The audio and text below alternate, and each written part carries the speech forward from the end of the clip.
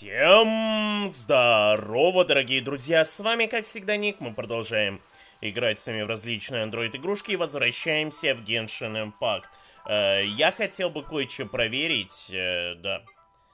У нас там вроде бы вышел какой-то ивент вышел, если я не ошибаюсь. Краем глаза что-то такое видел, да, вот «Слушая Звуки Мира». Господи, здесь надо будет играть музыку, но в принципе мне это и, как сказать, помните, было давным-давно ивент, где надо было в ритм попадать по кругляшкам, и мне на самом деле понравилось. Я очень надеюсь, что это то же самое. Давайте мы для того, чтобы немножко разогреться, пройдем тестовый забег на Тарталью. Но это, знаете, так, вот чисто по мелочи. У нас сейчас как раз пак с Тартальей, но там еще падает Янь Фэй. И, по-моему, кто-то еще из нужных мне персов 4-звездочных. Я Тарталью буду, в принципе, крутить. У меня следующая карточка — это гарант, потому что 50 на 50 я уже выбил с предыдущего пака. Посмотрим, как пойдет. То есть, есть вероятность убить Тарталью, но я не уверен, что у меня получится собрать нужное количество камней стока. Но даже если этого перса не выбью, следующего точно выбью. Я не буду открывать наборы с какой-нибудь ганьей и прочим персом, которые у меня уже были. Я буду открывать только те наборы, где нету, где есть персы, которых у меня нет. Именно 5-звездочные и главные, так сказать, по этим наборам персы. Ну, можно еще раз ульту прожать. А, блин, он не вовремя прожал, он успел смениться с лука. Блин, а чем урона не наносится, алло, игра? Он все 80 уровня. Но я не могу поменять, к сожалению, лук. Ладно, придется, видимо, делать следующим образом. А то, блин, у Тартальи с лука, конечно, урон божественный. А задерживать, зажимать навык мне не особо охота. Ну и добиваем через выстрел. Окей. Вот единственное, что мне не нравится, это то, что лучник является Тарталья лучником, но его можно использовать и как бойца ближнего боя, поэтому он мне пригодится. То есть, ты когда нажимаешь там на его навык, он автоматически переключается на ближний бой, и этот навык действует достаточно долго. То есть для команды, вот чисто, чтобы он был в команде, чисто прожать навык, там секунд 10 подраться, потом смениться на другого, и пусть там пока эти навыки его и ульта откатываются, можно за других персов поиграть, потом снова переключаешься на Тарталью и так далее и тому подобное. Не очень удобный, конечно, в плане механики персонаж, особенно в каких-то там быстрых ситуациях, но все равно он будет гораздо сильнее, чем любой перс 4 звезд. Тем более какой-нибудь, я не знаю, там стандартная лего. Так, давайте заберем свои эти штуки и пойдем с вами на новый ивент. Я вообще хотел пройти встречу вторую на Саю, но, к сожалению, у нас вышел ивент временный, то есть который... О, так это здесь, это как раз-таки в гребаной этой... в Лиюэ находится этот персонаж, и мне даже никуда телепортироваться не придется. В общем, вместо того, чтобы проходить квест на Саю, я пройду этот ивент. Посмотрим, что он вообще из себя представляет. Интересно, он озвучен или нет? Эй, путешественник, давно не виделись, как поживаешь? Да, этот ивент озвучен, значит, что какой-то крупный ивент будет. Мы знакомы? О, ты совсем позабыл меня. Я тебя не очень хорошо помню, Джунзо. Я же Старпом Алькора, Джунзо. Ты плавал с нами в Инадзуме, помнишь? Господи, чувак, ты даже не говорил мне ничего. Что ты, Джунзо? Никакие просто шутит, конечно же мы тебя помним. А, я так и знал.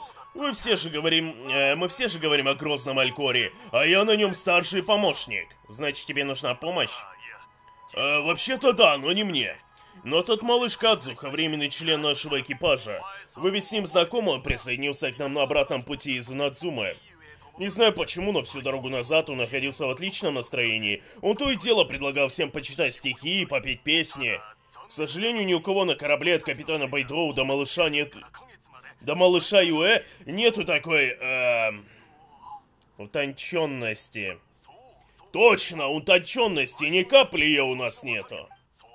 Так что, когда мы опустили якорь в Лиюэ, он покинул корабль и ушел любоваться природой. Думаю, ему до чертиков надоели неоттесанные матросы.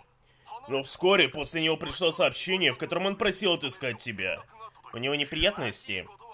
Никаких подробностей не было, он только просил передать тебе, что хочет поговорить с тобой. Какой-либо опасности по сообщению я не увидел. Но разве кто-нибудь станет беспокоить тебя по мелочам? Да ну мы постоянно занимаемся всякими мелочами, не так ли? Точно, помогаем с уборкой и подобными делами. О, я бы в жизни не догадался, что ты всем помогаешь с такой неказистой работенкой. Недаром капитан души в тебе не чает, у нее, знаешь ли, слабость к честным трудягам. Ой, чего это я? Если можешь, посмотри, как там малыш Кадзуха. Насколько я знаю, он должен быть где-то к северу от Лиюэ. А у меня еще остаются дела на корабле. Еще увидимся. Доброго пути. Окей. Ну, посмотрим, что там Кадзухе надо. Так, он сказал, где-то от Лиюэ, недалеко. Ну да, вот здесь вижу. Блин, наград за экспедиции, заготовка ингредиентов, столько всего еще надо будет сделать. Блин, надо было пока в Лиюэ зайти там к Шитоу, зайти к шеф-повару Мао, скупить у них ингредиенты. Я, кстати, кучу рецептов вне записи скупил и приготовил почти все из них. У меня просто это заготовка ингредиентов, потому что я, как сказать-то... У меня мука кончилась для рецептов, и я поставил муку на приготовление, надо будет ее сегодня забрать. И еще я это, как вы называется... Опять здесь область какая-то. Кадзуха, алло, ты где? Он наверху или внизу? Я не могу вот этого понять. Ну, стоит наверх сначала залезть? Да, вон он наверху, отлично. Ну, здорово, Кадзуха, чё, как оно? Так вот, мне там осталось буквально 2 рецепта с мукой сделать, да? И 2-3 рецепта с цветками сакуры. Так, на чем мы там остановились? Уж моста не видать, продолжает шептать моя одинокая цитра. Эй, малыш Кадзуха, что ты тут делаешь? Мне проси на помощь. Что с голосом, Паймон? О, вы добрались, рад видеть вас вновь. Это обращение малыш Кадзуха в устах Паймон приобретает новый оттенок. Это Паймон из Терпома Чон-Чон научилась. Вот что она... Окей. Вид у тебя расслабленный, ты выглядишь вполне беззаботно. Ты выглядишь вполне беззаботно. Почему ты так говоришь? По-твоему, я из тех, что с грустной миной несет свою тяжкую участь? Нет, это Джунцоу сказал нам, что мы зачем тебе понадобились. Мы ж не знали, что ты беззаботно любуешься видами и предаешься поэзии. События Инадзуме остались в прошлом, и более меня не беспокоит. Само собой разумеется, по возвращении в Лиюэ я принялся исследовать стихи и мелодии этой земли. Что ж до вашей помощи, изначально такой необходимости не было. К сожалению, вы опоздали, поскольку потребность сия как раз появилась. В смысле? Голова кругом. Изначально это было, но теперь вдруг появилось. Что это все значит? Ты что, странных грибов наелся, а колесицу какую-то несешь? Окей. Послушайте. Кадзуха слегка проводит пальцами по струне. Что скажете? Ну ты даешь, Паймон думает, ты играешь не хуже одного нашего знакомого барда, который выступает за мелочь. О, среди ваших друзей есть профессиональный бард. Хотелось бы однажды познакомиться с ним. А что ты думаешь, путешественник? По-моему, цитра сломана. Да, так и есть. Но главное, что она обладает одной особенной способностью. Я нашел эту безымянную древнюю цитру в заброшенном пещерном жилище, когда исследовал горы. Выглядела она старой, но целой. На вид ее распалил мое сердце, и я сам не заметил, как принялся перебирать струны. Когда звучала мелодия, вдруг будто перенесся в другой мир. Я слышал, как кто-то играет вместе со мной, все это казалось таким знакомым. Постой, ты точно ничего такого не съел? Такого, из-за чего видишь то, чего на самом деле нет? Вряд ли, поскольку мой разум стал ясным вновь, когда мелодия завершилась. И тогда я как следует осмотрел пещеру, как и ожидалось, с ней было полно загадок. Пещера заросла сорняками, хозяин, должно быть, давно ее покинул. Но стол и стулья были безупречно чистыми и издавали тонкий аромат. Даже постоянный шум ветра внутри затихал. Поистине чудесное место. Могу лишь предположить, что это была сокровищница одного из легендарных адептов Лиюэ. О, так это и цитра сокровища адепта! Ха-ха, кто знает, тем не менее, то были чудесные мгновения. Я был просто обязан поделиться этим с другом. Но в Лиюэ, помимо меня, помимо капитана Бэйдоу, из друзей у меня только ты. Не думаю, что такое могло заинтересовать Бэйдоу, поэтому решил поделиться с тобой. Я попросил Джунзо разыскать тебя, но, к сожалению, древняя цитра сломалась до твоего прихода. Виноват в этом я. Не надо было всюду брать ее с собой и играть так часто. Даже сокровища адептов могут поломаться. Если даже могучий электроархонт не в состоянии дотянуться до вечности, что уж говорить об остальном. Никакие. Ты уж с этим чайником безмятежности осторожней. Окей. К счастью, ее можно починить. Это нечто сродни спячки. Заключенная в ней энергия со временем рассеялась. Нужно лишь найти подходящий материал, и она пробудится вновь. Если не слышался материал, этот глазурная лилия. Где ты это услышал? Как я и говорил, с собой ветер несет шепот всего, что живет в этом мире. Кое-что доносится и до меня. Поэтому история этой древней цитры в общих чертах мне знакома. Иди же, я буду ждать тебя здесь. Ты же спаситель Лиюэ. Такая мелочь определенно не вызовет у тебя затруднений. Ну у меня есть как бы глазурные лилии, алло. Ну, я нашел, как бы. Ты вернулся еще до того, как ветер принес вести об моем успехе. Поразительно, как тебе это удается? Никакие наверняка еще круче, чем ты думаешь. Этого хватит? Позвольте взглянуть. У меня так мало глазурных лилий, ничего себе. Ну ладно. Я думаю, у меня их больше. Да, великолепные образчики. Их будет достаточно... Образчики, серьезно. А если их перетереть в пасту и нанести на цитру, она должна пробудиться. Кадзуха чинит древнюю цитрусу с помощью глазурных лилий. Да, то самое знакомое чувство, она пробудилась. Попробуй ты, отныне она твоя. Что ты хочешь этим сказать? Нельзя же уже поэту выразиться прямо. Скажу тогда по-другому, это цитра мой тебе подарок. Я вернулся в Лиюэ, чтобы услышать этот уголок мира. Шепот бесчисленных голосов, что разносится в оберегаемых Георхонтом древних землях, удовлетворил меня в полной мере. Конечно, если однажды она тебе постынет, я приду за ней, но надеюсь, такого не случится. Ладно, меня зовет путь. Как такие мгновения обычно говорят в Лиюэ. Ах, да. До скорой встречи, никакей. Окей. Ну, спасибо за эту штуку, но... Да, теперь я могу просто идти в разные штуки и везде играть на этой цитре. Я могу прямо сейчас на ней поиграть. То есть, могу ли я взять и чисто по приколу сыграть на ней? Она должна быть где-то в этом списке. По сути. Не, смотрите, у меня здесь только лира, а где цитра? Возможно, ее дадут, видимо... Подожди, это что? Ну это сундук семян, это не то. Это волноход, ремнабор. Да, в принципе, здесь особо делать-то и нечего. То есть, самой этой штуки мне не дали. Мне дали ее в виде квестового предмета, либо в будущем я смогу ее получить. На 100% я ее смогу получить, но для этого надо сначала пройти этот ивент. Вот здесь я смогу сыграть. Подождите, прежде чем сыграть, давайте посмотрим, что за исполняемые композиции. Надеюсь, тут нету никаких этих авторских прав на эту тему. Так, у нас тут будет 1, 2, 3, 4, 5, 6, 7. 7 всего, серьезно, то есть 7 композиций. Ну окей. Закрыто, тяжелый, закрыто, эксперт. Ну, понятно. У нас пока есть две мелодии. Можно уже начать их играть. Ну, давай попробуем. А у меня реально... Не Делюк будет играть, и главный герой. Попробуем сыграть здесь на C3. Почувствуем, как играет Казуха. Ну, сначала надо пройти, естественно, обычно. Блин, это прикольно, если это будет так же легко, как было в предыдущий раз. Просто очень сложно, не особо охота отыгрывать. Нингуан, здравствуйте! А что вы тут делаете?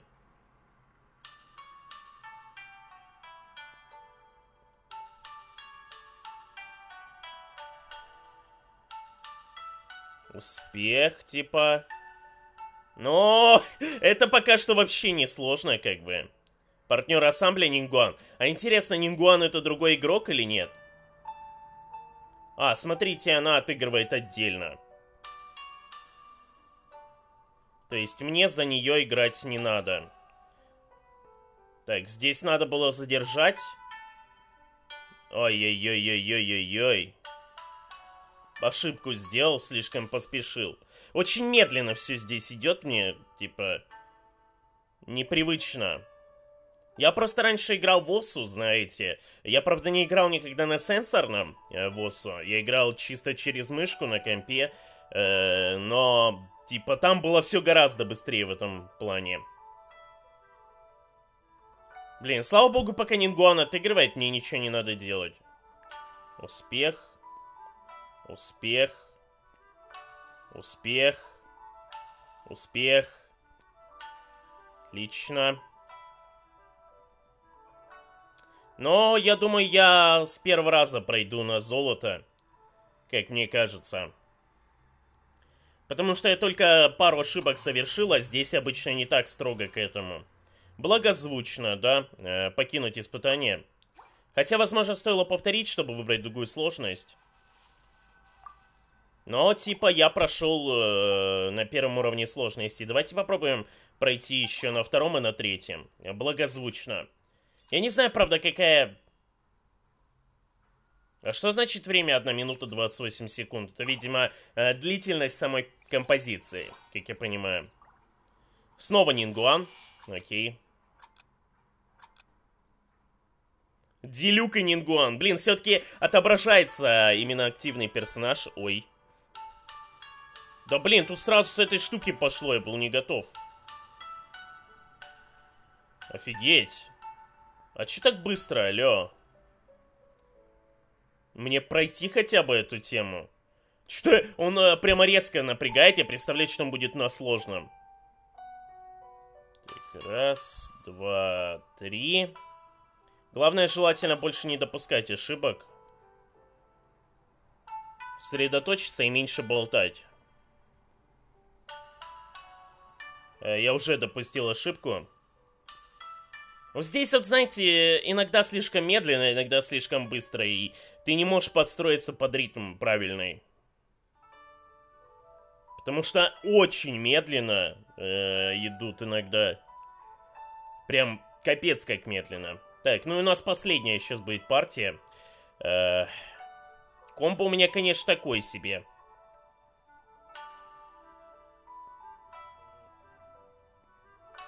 Блин, я еле успеваю.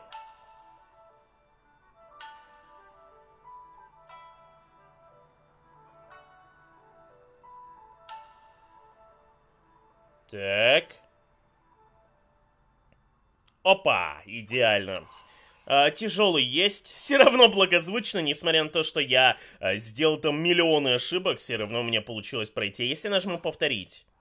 Не-не-не-не-не-не-не, это не то. Нет, нет, нет, заново давайте нажмем. Нет, опять же. То есть ты никак по-другому не выберешь другую сложность. Нужно именно выходить и выбирать заново. Окей. Давайте на последней сложности пройдем. Я надеюсь, получится на благозвучно сделать. И дальше, в принципе, заберем награды. Ну, поехали. Сейчас будет жесть. Я готов.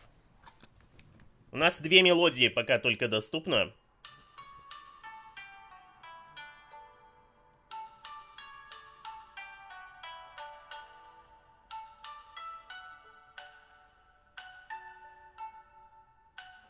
Чё так жестко-то, а?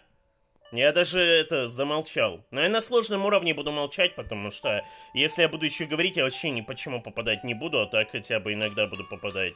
Я нажал же вовремя, почему провал?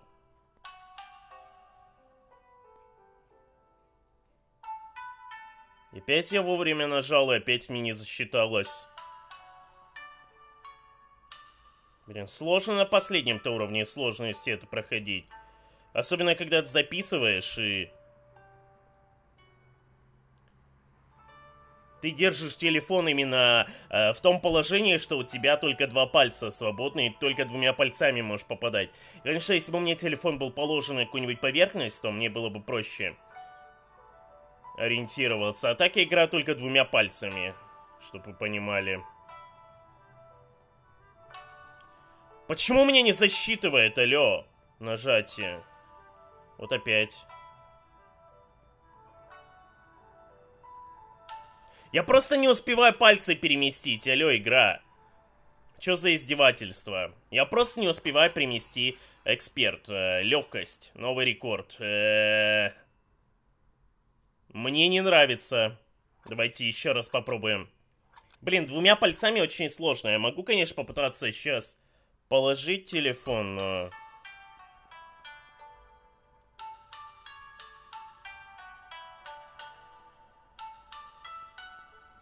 Да как провал? Я точно нажимаю вовремя, когда, блин, кругляшок идеально, вот прям практически полностью сомкнулся, и мне пишут провал. Ну офигеть, что я могу сказать.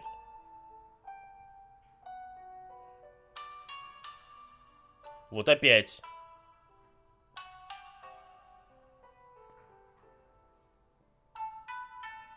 Легкость это, конечно, хорошо, но я бы хотел пройти на более высокий ранг. Чувствую, это будет не так-то просто. Вне записи, конечно, это будет легко пройти. Я могу положить, допустим, телефон на стол и там уже плясать от этого. А здесь прям надо... Я играю 2 пальцами, потому что я держу телефон в руках, и мне нельзя заслонять микрофон. Да и мне так удобнее просто записывать. Одно комбо, но офигенно, конечно, играю. Это просто какая-то жопа. Почему вот здесь не всегда прожимается, я не могу понять. То есть я вроде бы нажимаю. Вот смотрите. Вот сейчас засчиталось. И сейчас засчиталось. И сейчас засчиталось. О, магия какая-то. А вот сейчас почему-то... Я одновременно пальцами нажимаю на 2 точки, но почему-то одна из них иногда не засчитывается. Хотя мой телефон поддерживает мультинажатие в этом плане. Ладно, пытаемся еще раз пройти. Но я не хочу легкость, я хочу благозвучно. Так, ясно, я уже не попал нифига, блин, в начале, так что давайте заново. Так, может мне как-то привстать немножко?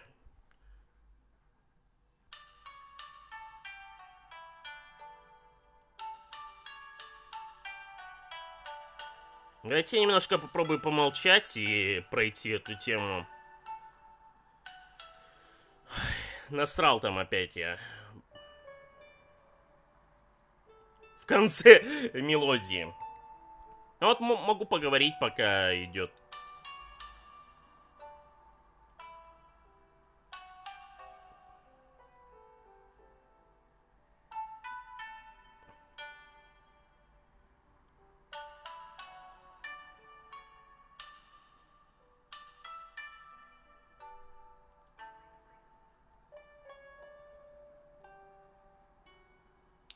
Пока идет там, допустим, какой-то переход, можно и поговорить. Сейчас будет самый сложный момент для меня, потому что здесь постоянно не нажимаются кнопки. Не знаю почему. Постараемся. Ну какой провал? Вы че прикалываетесь?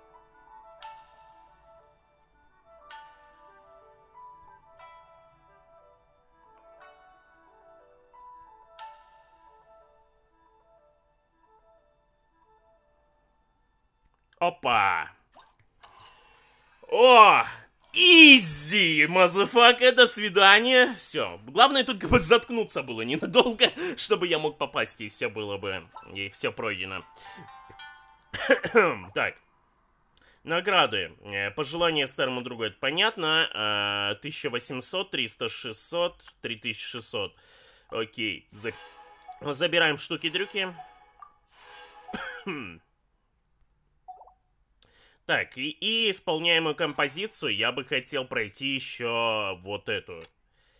Перейти к выступлению. Угу, вижу, где находится. Ну, погнали, телепортнемся. Блин, я подавился. Собственной слюной. Так, у меня где-то чай был. Сейчас я за чайком схожу и вернусь. Так, я попил чайку, давайте мы продолжим. Мне вообще вот такие вот ивенты нравятся. Единственное, только чтобы разработчики лучше не делали бы их сложнее. То есть сложность вполне меня устраивает. Если они будут делать композицию еще сложнее, то это будет уже какой-то, знаете, осу. Осу для меня это боль в некотором плане. Я, конечно, не сомневаюсь, что там люди, у которых очень хорошая реакция, типа они это проходят вообще с полпинка.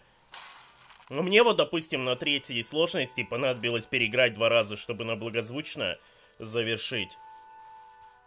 Но это первая мелодия, но должна быть полегче даже, чем вторая. Я просто сразу со второй начал. Ну, давайте попробуем.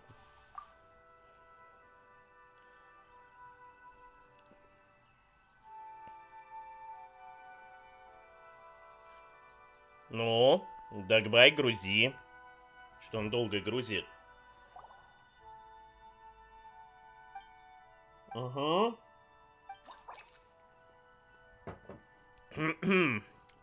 Чаек еще пил. Да, здесь 1 минута 12 секунд, еще короче, чем первая мелодия. Я думаю, никаких проблем с этим не возникнет.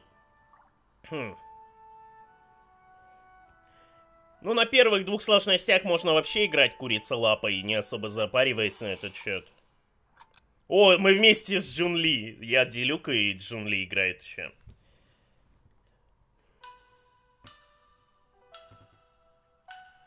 Так, здесь надо задержать, отпустить. Ну, это пока просто, то есть минимальный уровень сложности. Тут я даже могу не особо сосредотачиваться, потому что... ну, тут очень редко появляются, когда штуки для нажатий.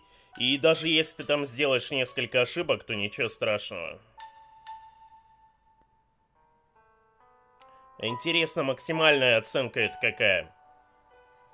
Для этого не надо вообще сделать ни одной ошибки во время исполнения мелодии. У меня пока нету ошибок, но посмотрим, как дальше пойдет.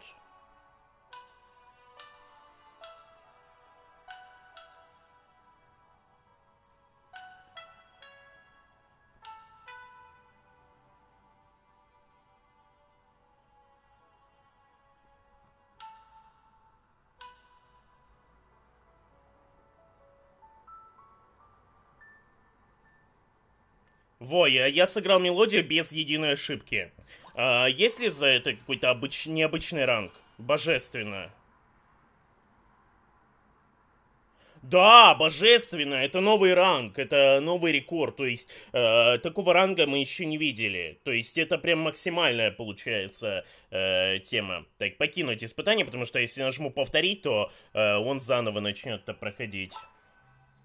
То есть награда за выступление 1400, да-да-да.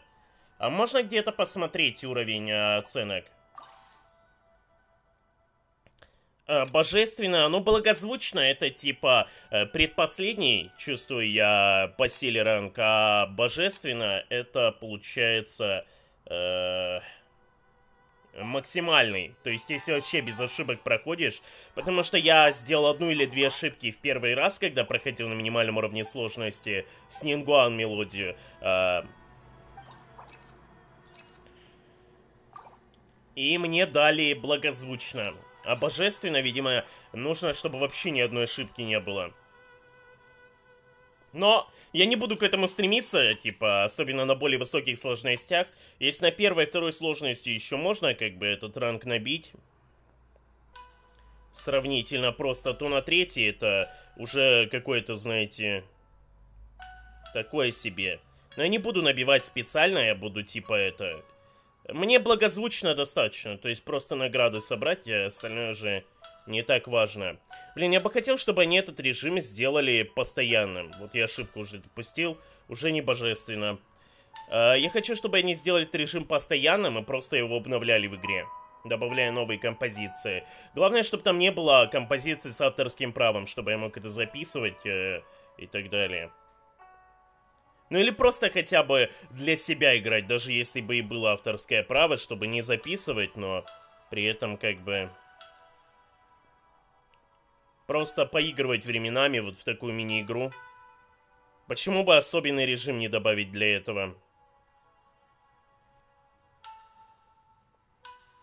Видите, вот одну ошибку я допустил за всю композицию. Ровно одну ошибку. И мне уже не дадут ранг божественно, как я понимаю. Хотя, черт его знает. Нежно. А нежно это какой, подождите? Я что-то не понял. Почему это так сложно? Нежно это лучше, чем благозвучно или что вообще? Как это понимать? Награда за исполнение.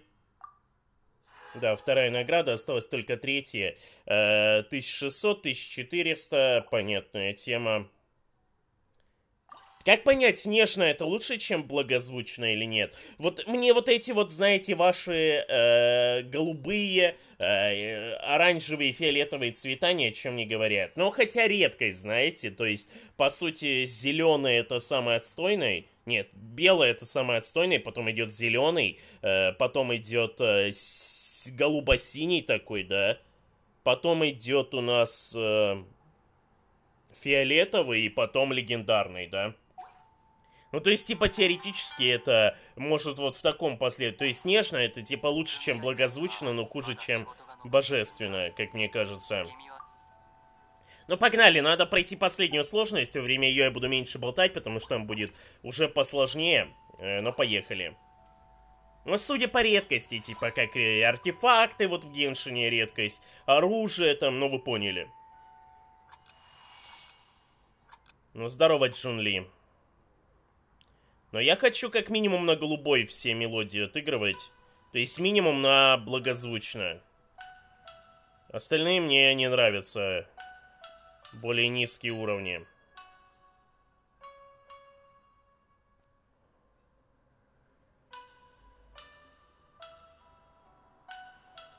Блин, вот у меня подлагнула игра именно в момент нажатия. Вот сейчас это было так не очень сейчас. То есть я не нажал на две эти штуки, я нажал на них, но именно из-за того, что у меня игра подлагнула, она не среагировала на эти нажатия. Отстой. Это, видимо, песня посвящается Кадзухе. Ой, не Кадзухе этому. Аждахе. От Джун-Ли.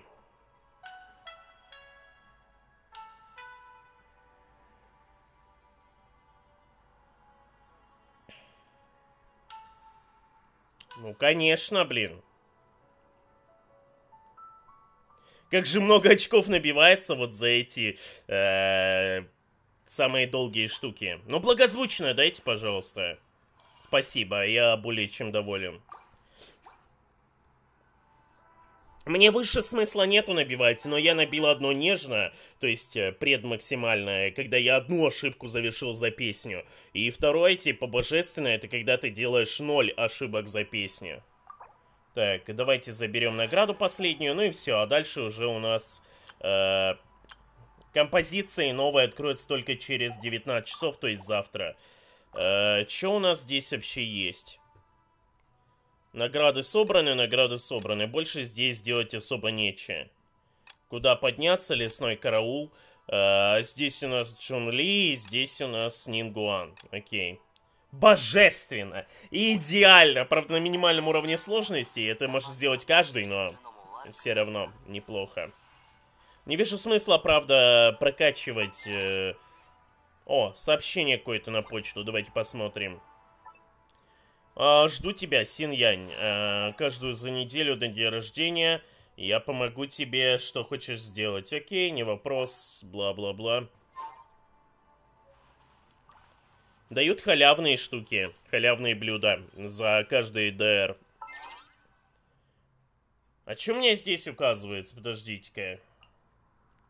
У меня какая-то новая именная карта, что ли, появилась?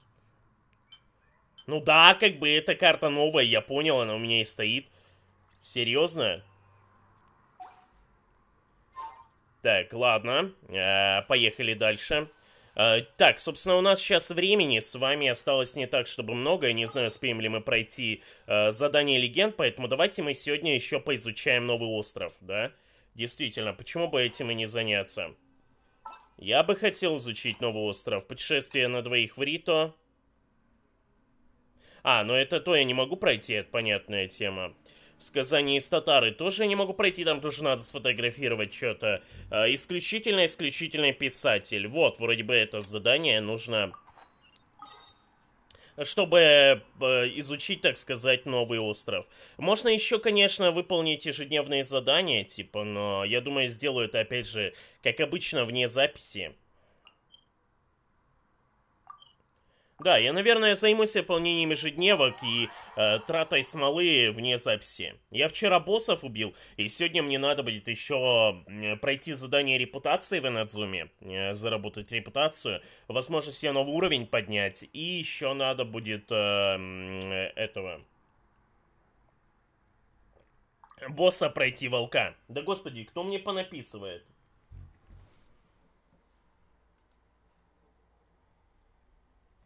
Обязательно надо людям писать мне в ВК, когда я записываю, ну серьезно. Так. Я думаю, мы чуть-чуть еще посмотрим Новый остров. Сегодня. А задание легенд у нас будет где-нибудь на отдельную серию, когда я не буду ничего проходить. Возможно, завтра его запишу. И это все дела. Так, здравствуйте. Давайте рассказывайте. Вы должно быть Никакей прославленный. Я прославленный Никакей, все правильно. Я прославленная Паймон. Самый могучий предвестник Зари, Кеи. В окружении красивых девушек. Элитной антагонической силе. Да.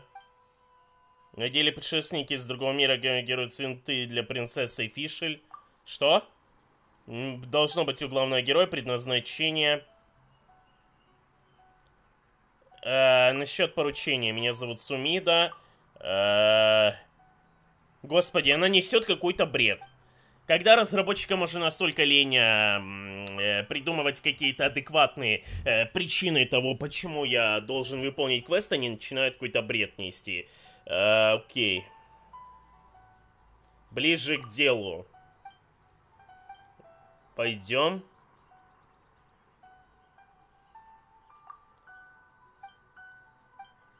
Писательство, громовое бедствие, чуть не погибла, рвоты, видела все в фиолетовом цвете, фиалковой дыни. Очень может быть, окей. Потрясающий роман, окей. Так, поговорите с Камой. Зачем? Кто это? Письмо, которое вам дал Сумида. Дал или дала? Я вообще думал, что это женщина.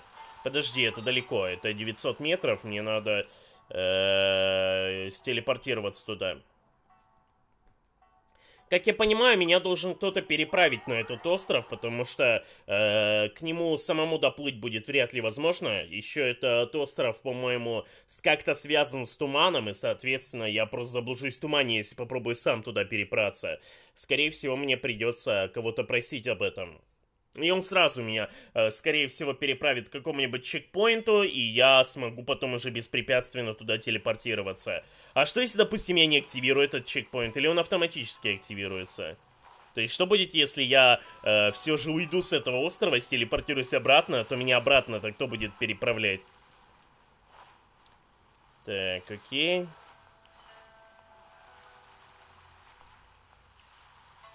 Господи, как меня бесит, когда все прогружается по чуть-чуть.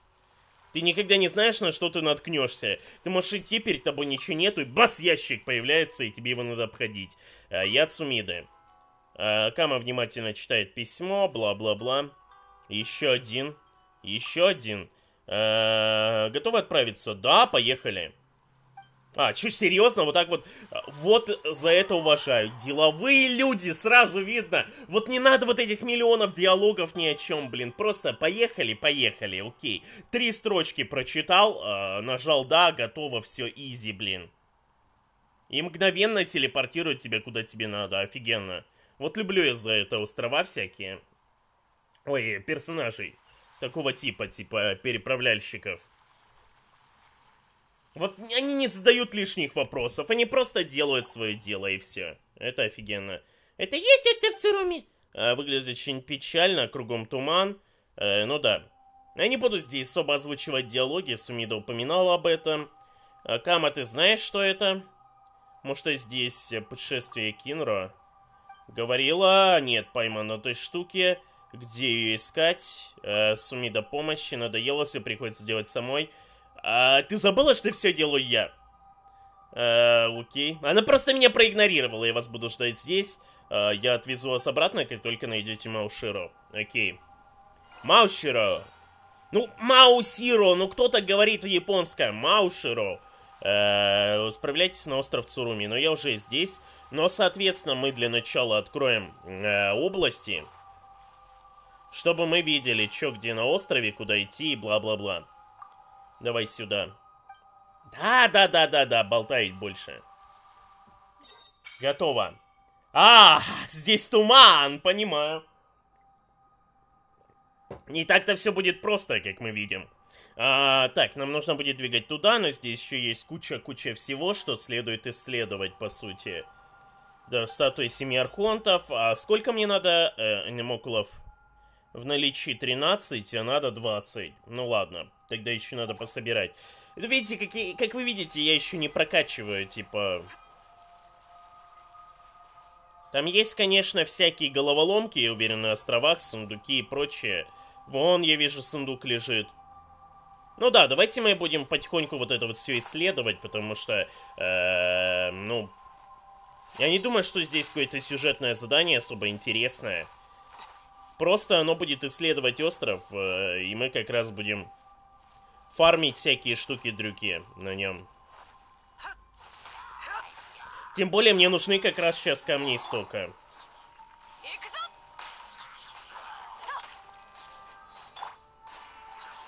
Офигеть, тут еще и этот, как его, маг бездны. Так, ну мага бездны можно убить через делюка, в принципе. Ну, снять ему щит, я имею в виду, конечно. Вот, мы сняли ему щит, а дальше уже с ним разобраться будет пару секунд. Так, давайте сразу же убьем... это был последний, то есть тот чел, видимо, сам умер. С топором, который был. Я не буду, конечно, вот прям вообще все головоломки проходить, но часть их я буду проходить, забирать сундуки и так далее и тому подобное.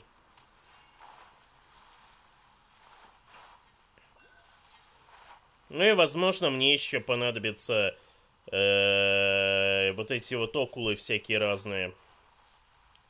Так, а где здесь окул-то вообще?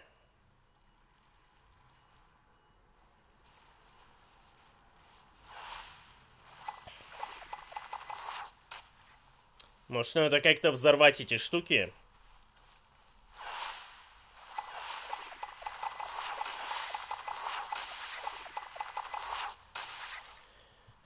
Возможно, в какой-то из них что-то содержится.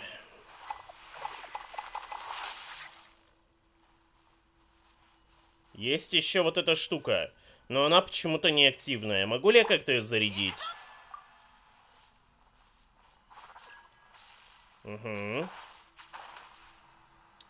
О, в принципе, где-то здесь я видел окул.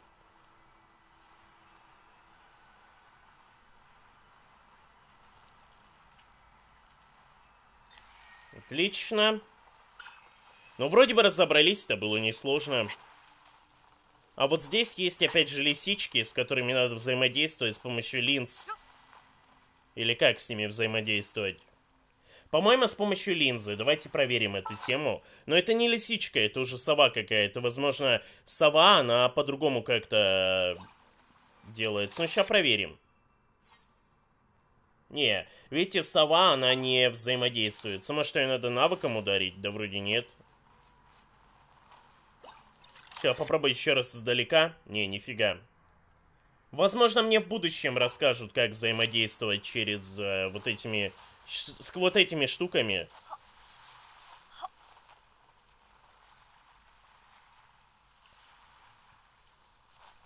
Так, ну здесь больше ничего особо нету интересного. Я видел только вон там еще кубики были на каком-то микроострове.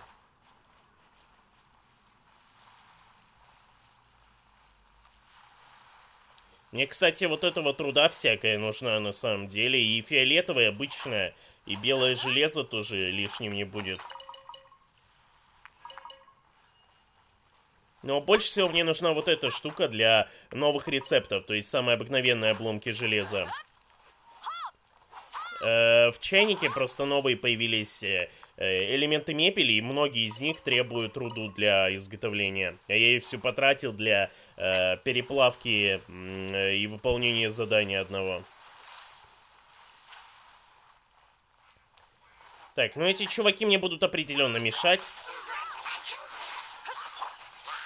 Блин, зачем я переключаюсь на...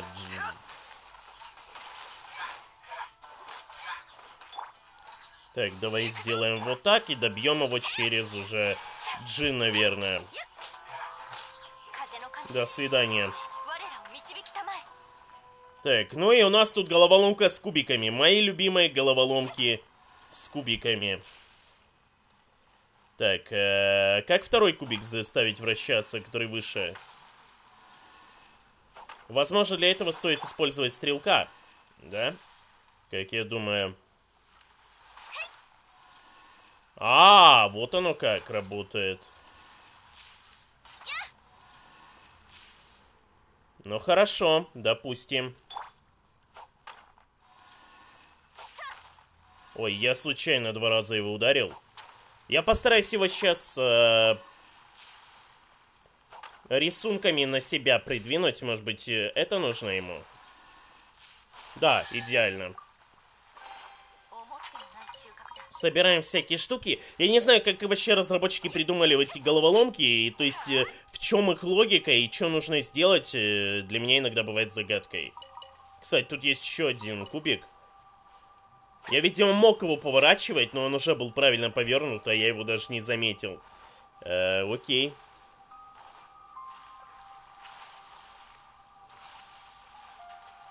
Так, ну здесь мы вроде бы разобрались. Погнали, короче, потихоньку. О, там фея есть. И сундук. Но сначала хотелось бы кое-что здесь починить.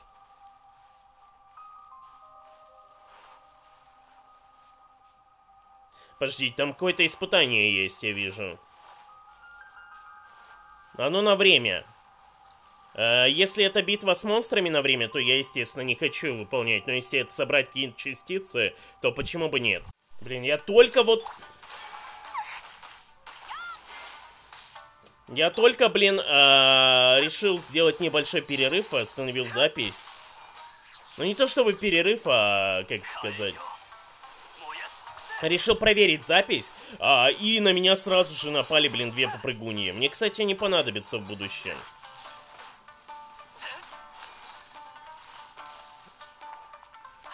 Так, 1, 2, 3, до свидания.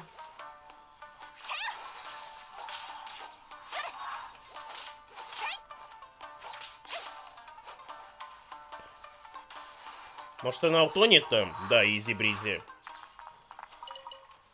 Есть нектар, он в будущем понадобится для разной прокачки разных героев и их оружия. Так, а мы сейчас пойдем с вами по... О нет, только не это. Почему именно с кристаллами? Почему частицы должны быть как-то связаны с кристаллами?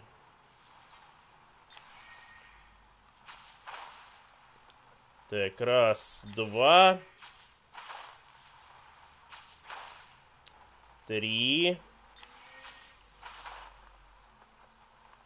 4, 5. И последнюю осталось собрать. Ну все, изи-бризи, в принципе. О, так вот что это было за возвышение. Я думаю, странная какая-то тема стоит.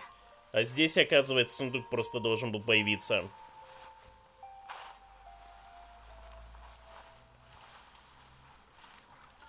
Ну да. Я обычно таким не занимаюсь, когда новый остров исследую. Я иду по всяким сюжетным заданиям, но сегодня вот прям такое настроение, охота просто побегать, поизучать. Я не буду, конечно, досконально вот все задания проходить, но все, что у меня будет получаться проходить там с первого, со второго раза, я буду проходить. А если до чем-то я буду застревать, я не буду прям застревать и пытаться там изо всех сил пройти что-то. Так, давайте соберем здесь штуки. Потому что здесь мы можем чисто теоретически найти печати электро. Вряд ли, конечно, мы их найдем, но... Вдруг... Так, активировал волноходную станцию, отлично. Исследовать. Еще какой-то мусор там найден, бла-бла-бла. Давайте еще мору соберем. Блин, почему здесь печати не дают? Мне вот... Как копить печати, если они не встречаются в Инадзуме? Либо встречаются, но очень-очень редко. Так, ну нам надо идти в эту сторону. Здесь я вижу еще один сундук, в принципе. О, яйца мне нужны, я их потратил много. Чуваки, здорово!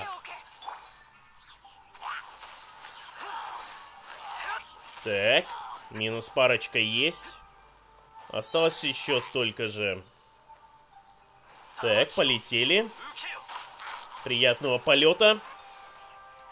Все, разобрался? Да, сундук открыт.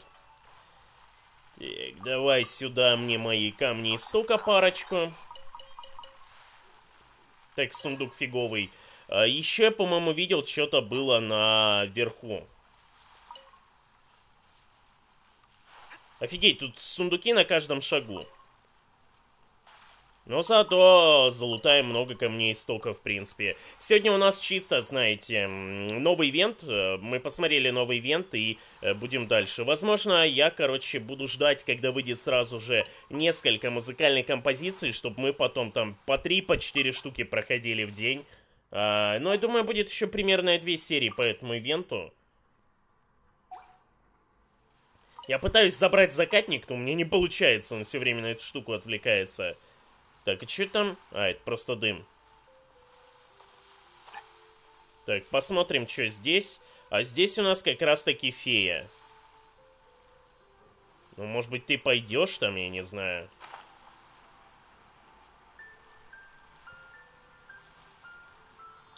Давайте фейку сопроводим, раз уж она у нас поблизости здесь находится.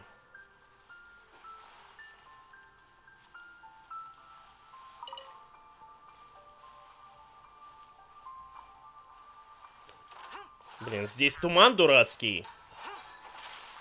Он прямо все закрывает, не очень удобно смотреть из-за него. Хватит лечить всех, чел. Я ничего не вижу из-за этого тумана. Из-за камеры в том числе. Чтобы челик никого не лечил, надо его заморозить. Да даже если он и будет лечить, вряд ли он сможет мой урон, так сказать, перебить своим лечением. Все, давай, гуляй. Пиши письма, как говорится.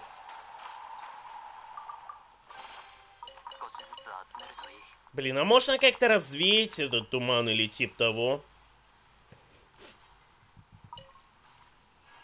Я просто даже не вижу, куда там фейка улетела. Ну вот сюда, окей. Теперь вижу.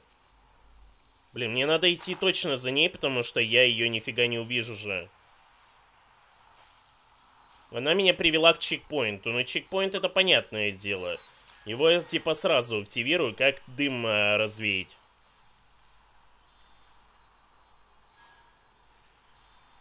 Так, ну допустим, есть одна птичка. Ой, фейка.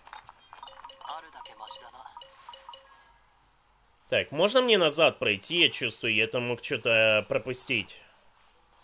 Ну и, во-первых, еще вот эти ресы надо собрать. Которые тут не дособирал. Правда, мне вот эти концентраты слизи слайма не особо интересны. Блин, я нифига не вижу на этой локации. Как я должен ориентироваться здесь?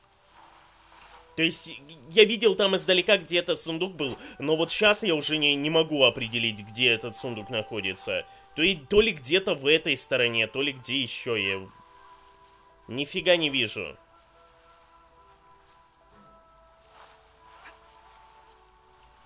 Дерево какое-то стоит.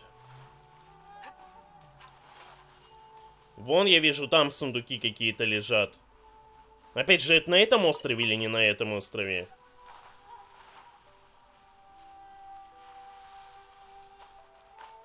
Так, надо как-то развеивать туман. Давайте пойдем по сюжетке, может быть, что-то из этого и выйдет. Потому что я нифига не вижу. Я не хочу бегать в тумане и искать задания. Мне бы, пожалуй... Господи, что происходит? Даже так, то есть мне не дадут пройти. Понимаю. Вот это уже интересно. Нифига себе меня откатило, конечно, назад. Ну ладно, окей. Еще в тумане, кстати, игра лагает сильнее, чем в любом другом месте.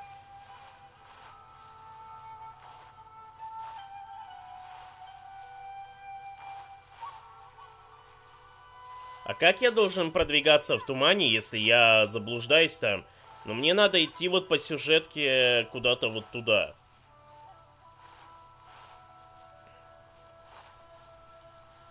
Ну, типа, иду я вот по дороге иду, захожу в зону. И мне здесь что-то надо сделать. Просто надо было пройти через врата, серьезно? О, туман рассеялся, вот так просто? Или это только временно? Чисто так, чтобы показать мне, что здесь есть. Не, смотрите, и правда, туман там рассеялся. И у нас есть еще, получается, 4 затуманенные зоны на этом острове. А остальное, в принципе, вроде бы нормально. Хотя фиг его знает, может быть, там тоже туман. Нам нужно будет пройти через эту. Можно, конечно, тупо пробежать через дорогу сразу к следующему чекпоинту и не особо запариваться на этот счет. Мы на правильном пути, не так ли? Да, туман еще не рассеялся. Вижу пацана какого-то, там ребенок. Неужели все Дима и Инадзуме убегают на тайные острова, чтобы... Маушеру давай спросим. Так, есть ли тут у нас что-то интересное? Я особо не наблюдаю. Вижу только головоломку. Я не помню, я ее проходил или это другая? По-моему, это другая. Давайте мы ее тоже тогда решим.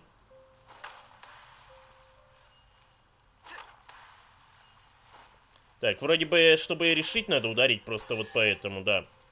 Это было быстро. Так, забираем штуки-дрюки. Вижу там сундук, хотелось бы его забрать. Кто у нас охраняет сундук? Никто не охраняет, тут печать. А если тут печать, это значит, что я должен с чем-то взаимодействовать. Возможно, с этими феями.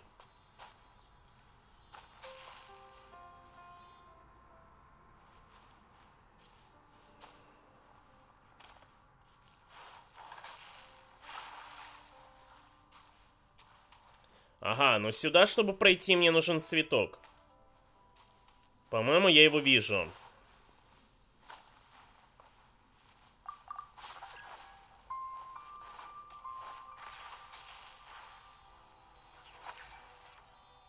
Так, куда дальше фея полетела? Она еще не полетела, надо запрыгнуть наверх. Так, теперь она идет сюда. Господи, куда она лезет все время?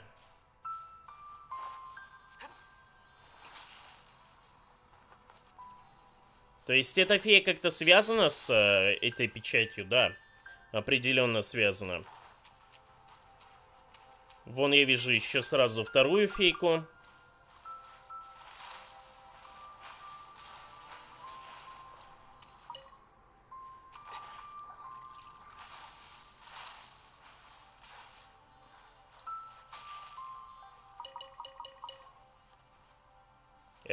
А как я туда должен попасть, алло? Или типа я достал до туда? По-моему, я нифига не достал. Как мне туда попасть, алло, игра? Возможно, стоит спикировать откуда и типа ее на лету поймать. Но, блин, если я пойду в эту сторону, мне сейчас туман все закроет.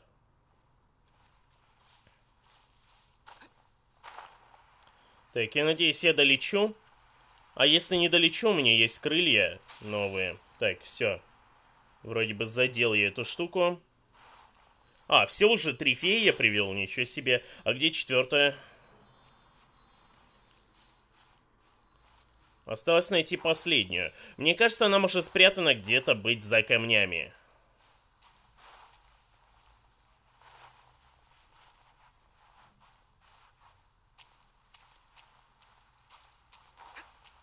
То есть 100% где-то здесь есть какие-нибудь фальшивые камни.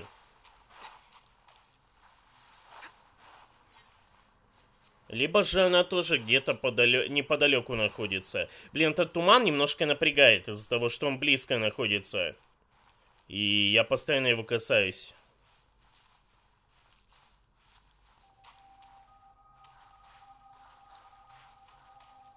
Но по сути должна быть она где-то вот с этой стороны, но я здесь феи никакой не вижу. То есть...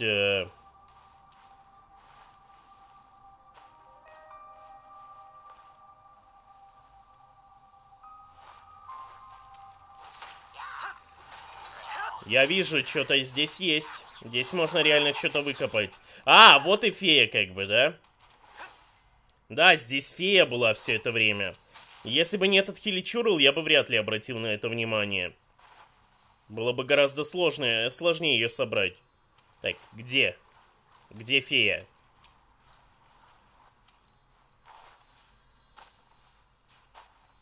Наверх, что ли, залезла или куда? Да, наверх. Все. 5 камней стока. То, что нужно. Это стоило потрачено. А нет, 10-очка. Ну ладно, 10-очка это еще неплохо. Ладно, давайте я буду меньше уделять внимание зачистке всего и вся, что возможно, а больше буду как-то рассеивать туман. Потому что от этого тумана надо по-любому избавляться. Но я буду проходить все на видимых территориях, скажем так.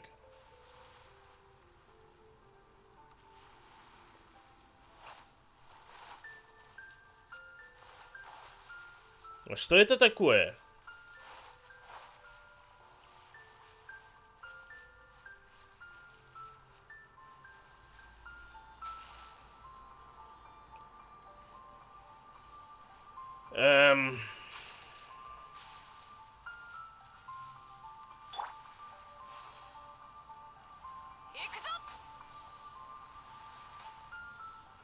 Как я понял, здесь надо вот эти стрелочки притянуть на центр. Все, зафиксировали и хорошо. Ага, если отхожу, то она поворачивается обратно. Но я могу вот так вот, в принципе, держать ее. А нет, долго я не смогу держать в любом случае. Но мне надо ее притянуть, короче, сюда как-то и зафиксировать.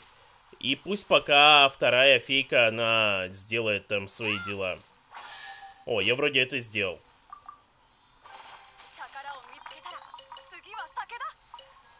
Хоть и как-то еле-еле у меня это получилось, конечно. А, ну все, больше с ними нельзя взаимодействовать. А фею что, нельзя доставить домой там или типа того? Может быть, мне ее ударить как-то? Не, феи вообще пофиг, она здесь летает, ей по кайфу, видимо.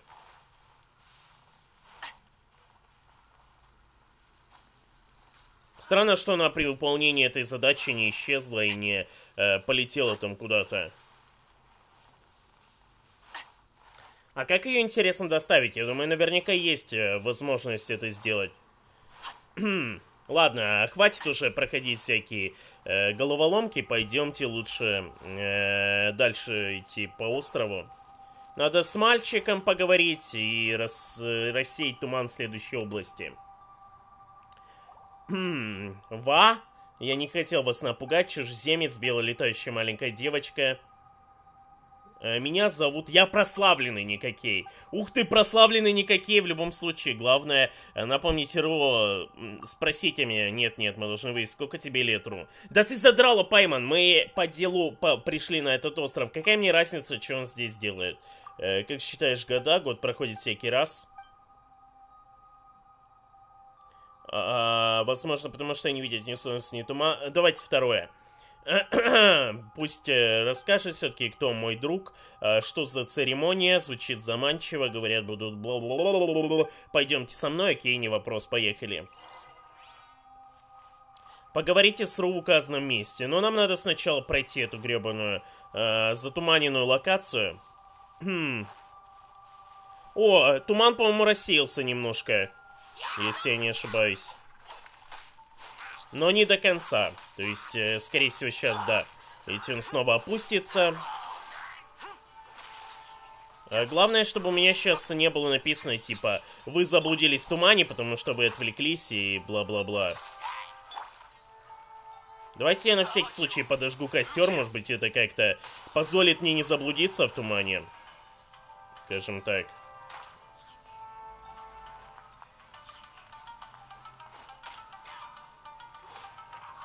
Так, все, вроде бы сундук мы с вами еще и залутали. Там еще есть, кстати, этот электрокул.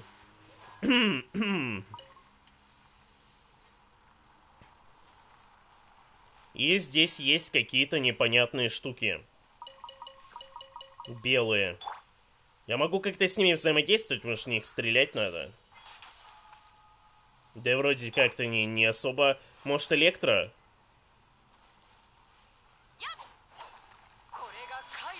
Да вроде бы тоже никак не взаимодействует. Вода, ветер. Да вроде бы ничего не влияет на эту шнягу. По крайней мере, пока что. Возможно, в будущем что-то я смогу делать с ними. А то выглядит они крайне странно.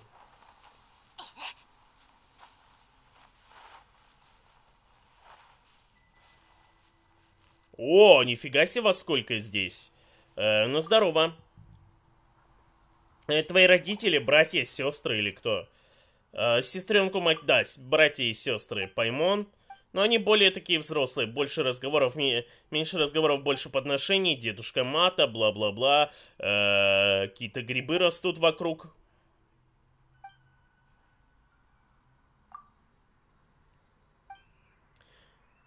Более надежный. Следующим шагом будет прикосновение к гнездовью, перья. Да. Дайте я пока попью, вы тут общаетесь, бла-бла-бла. Короче, нам нужно будет искать перья и возвращать их куда-либо.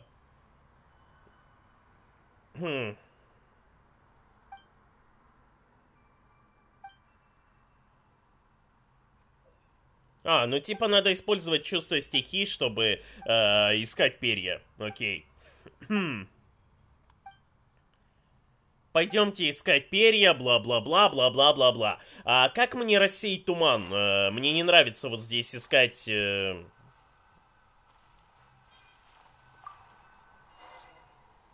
Прикасаемся к гнездовью, и какие-то элементальные частицы улетают.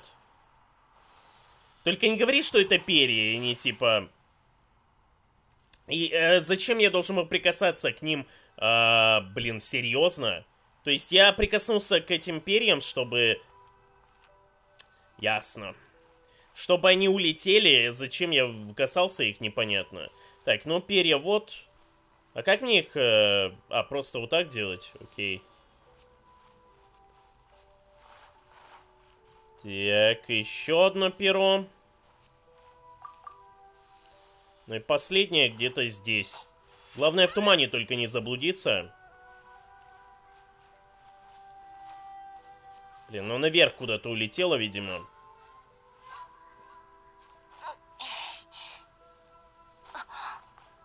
Угу, так и есть. Блин, как рассеять туман, алё, игра? Помоги мне с этим, помоги рассеять туман. Эти штуки, они до сих пор никак не взаимодействуются. Ну типа вот, собрал я перья, и что дальше? Сделал подношение. И чё я получил таким образом? О, перья эти, листва появилась, отлично.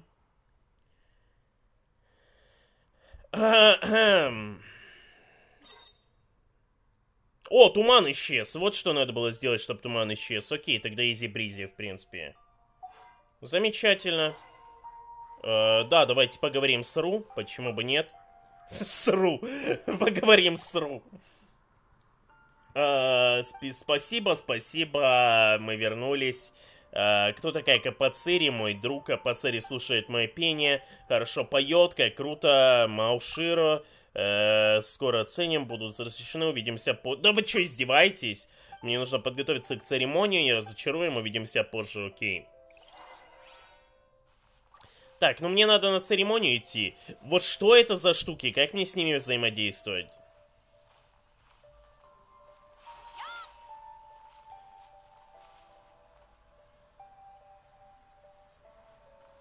Непонятно, конечно.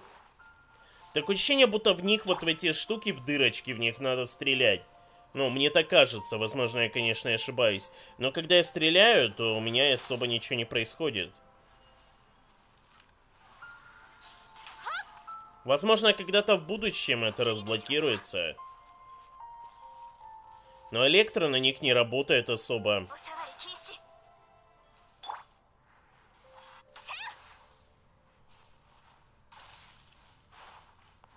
Так, ладно. Я, конечно, могу еще много здесь вдуплять. Подожди, там грибы были какие-то, или мне показалось? Это новые грибы, зацените. Или это те же самые грибы? По-моему, это новые грибы. Да, светящийся гриб. То, что нужно. Грибошки. Так, мне надо вернуться назад, потому что там была это... Ты прикалываешься? Ты не можешь сюда запрыгнуть? Там был этот, электрокул.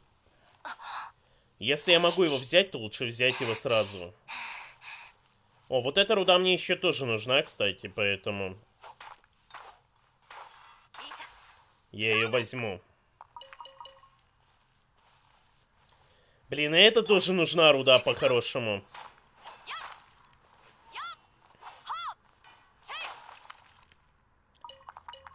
Там, по-моему, для чего-то нужно было 50 такой руды. По-моему, для нового оружия, для новой пики, что ли, чтобы скрафтить ее. Инадзумская пика какая-то.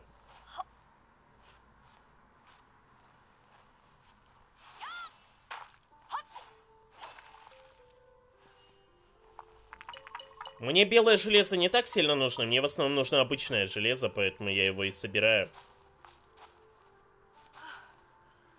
Господи, что за пик такой высокий? Сколько мне еще наверх забираться?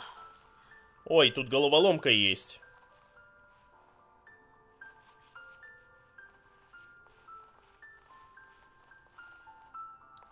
Решается она достаточно просто, следующим образом.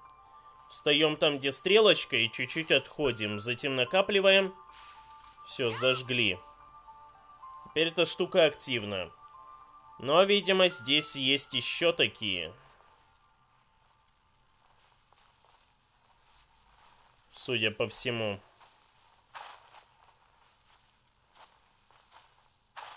Да, вот еще одна, видите? Не знаю, сколько их всего. А, блин, а как я сделаю с этой стороны? Вы что, прикалываетесь?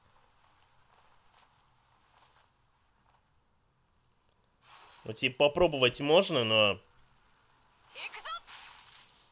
Активировал вторую печать. Да, видите, две уже есть, еще нужно.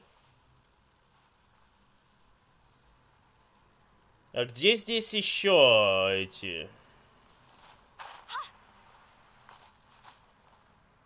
Такие стрелочки должны быть еще. Потому что пока вроде ничего особо не произошло, хоть я и нажал. Покрутил эти шняшки.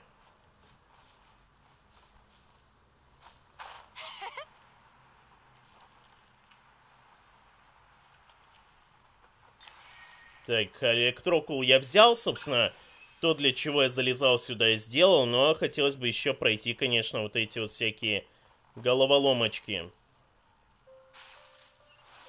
Все, я сделал. Я сделал. Так, внизу сундук, окей.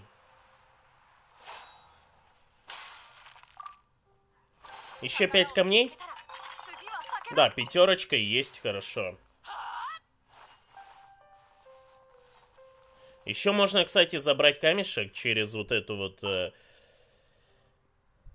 через книжку.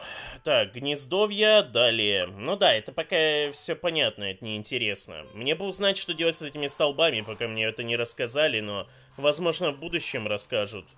Просто пока я, вполне вероятно, не могу просто с ними взаимодействовать. Надо еще собирать вот эти грибы новые. Я думаю, это ресурс для возвышения новым персонажам. То есть, вполне возможно, Тому надо будет прокачивать через грибы.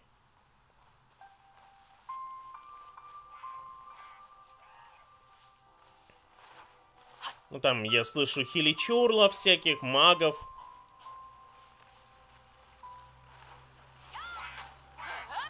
В смысле ты не попал по нему? Это как?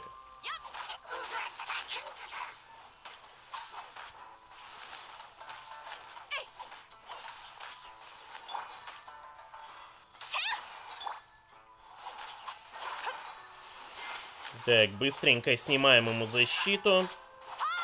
И потом можно аж даже за делюка его развалить. В принципе, не принципиально, какого героя буду использовать для добивания.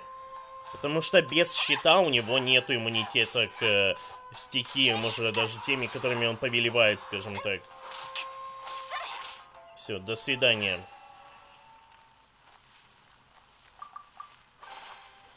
Плюс пара камней истока. Так, обязательно надо новый чекпоинт открыть, потому что почему бы нет. Ой, с него фиолетовая фигня выпала. А еще я вижу здесь эти... Так, ростки артерий земли, это хорошо. Вижу здесь еще вот эти вот статуи. Интересно, они на время или нет? И сколько их вообще будет? Но я пока вижу всего 2.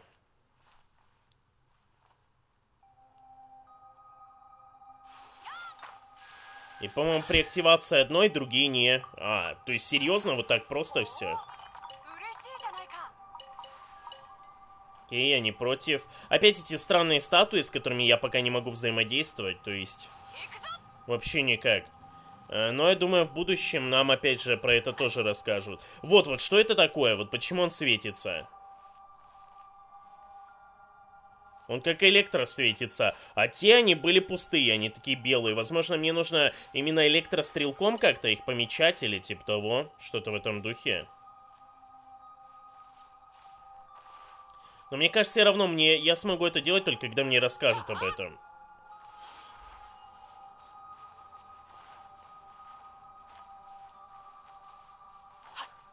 Блин, а можно этот электрокул будет находиться? Да, он просто здесь. Это что за хрень? Игра? Спасибо. Офигеть, они жирные. Почему им урон вообще не наносится? Они наносятся, все нормально, окей.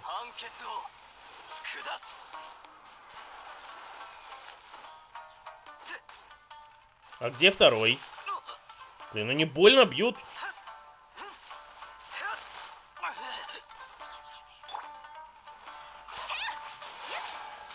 Блин, что это за новые противники? Они бесячие, капец. Еще, блин, в таком месте, где камера нормально не может функционировать.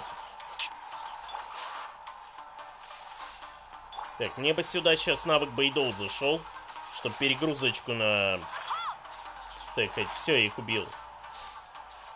Так, можно мне посмотреть, что из них за лут падает? Да, смотрите-ка, что-то выпадает. Скрытый заточенный коготь. Скрытый дьявольский коготь. И просто скрытый коготь. И просто коготь, да? Нет.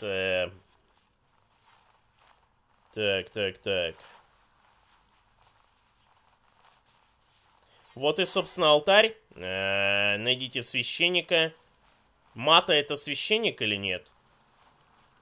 Но мне кажется, что Мата это священник. Ну подожди, тут у тебя геокул висит. Я, пожалуй, возьму его, если ты не против. Там он еще есть один неподалеку где-то.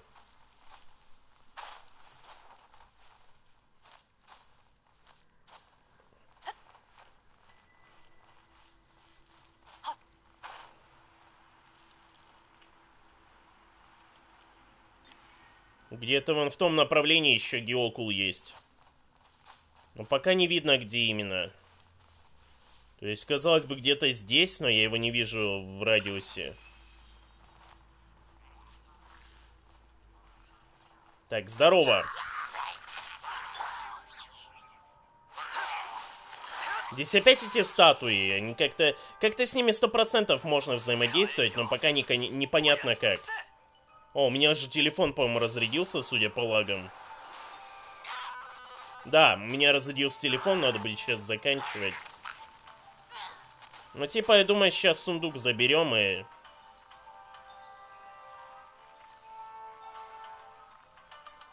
Господи, как же оно лагает. У меня, кстати, новое в этом...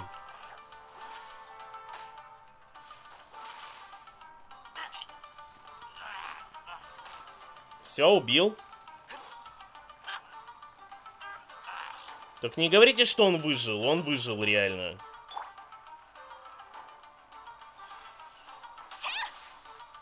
А потом упал и умер, понимаю. Логика. Так, может быть, мне дадут все-таки возможность забрать сундук? Я вроде бы всех противников одолел, разве нет? Да. Сейчас заберем сундук, заберем награды за боевой пропуск и еще там пару шляп и будем заканчивать на этом. А что это такое за штука такая неинтересная? А, это тотем, видимо, который маг тут призвал, но он скоро должен исчезнуть. Да куда ты выкидываешь вещи? Ты прикалываешься? Почему сундуки вот так тупо располагаются? И причем выкидывает их еще на костер, чтобы я их максимально, блин, мне было неприятно брать. Вот из-за того, что у меня вот эта вот клавиша «Приготовить» будет сейчас на полэкрана висеть. Так, ладно, вроде бы с этим разобрались. Давайте мы посмотрим насчет того, что мне еще написали здесь. Громоед, щенок разрыва. Постоянно теряют хп. Персонажи в отряде, имеющие статус разложения, теряют хп. Нифига себе, жесткая тема. Впадает в состояние пожирателя элементов, в котором он становится очень свирепым, при этом его сопротивление к соответствующему элементу понижается. Окей. Типа жесткие, походу, чуваки. Если они постоянно вжирают, здоровье всему отряду. Так, давайте еще заберем сейчас по бырику награды боевого пропуска. А меня еще интересует, я за Тарталью забрал камни истока или нет? Я помню, что пройти-то я прошел тестовый забег, а вот забрал ли я камни? Да, забрал. Ну, на этих трех персонажей они все старые, поэтому я, наверное, пройду на них вне записи эту вот фигню. Ну, а продолжим уже изучать остров и... Ну, я думаю, изучать остров мы вряд ли будем в следующей серии. Я немножко повременю с этим, но я посмотрел хотя бы новый остров. Я его чуть-чуть открыл, посмотрел механику тумана, механику перьев. Еще есть какие-то вот эти вот призрачные столбы, надо будет посмотреть. Это тоже, наверное, новая механика. И еще новая механика, скорее всего, будет со статуями. И, может быть, что-то еще будет, что мы увидим в будущем.